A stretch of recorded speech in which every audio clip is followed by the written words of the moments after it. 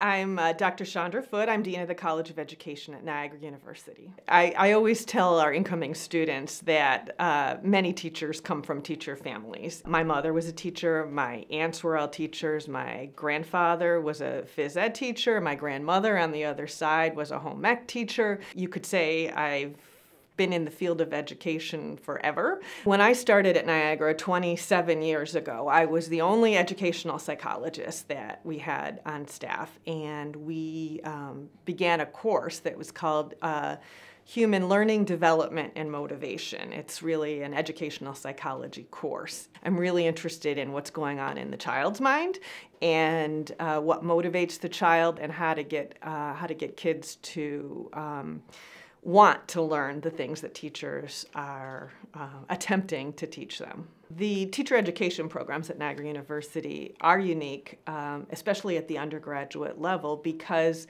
candidates who are coming into education start taking education courses in the very first semester. We also encourage them to have experiences at different levels. So not only do they start taking them in their first semester, they take education coursework and do field experience in every semester.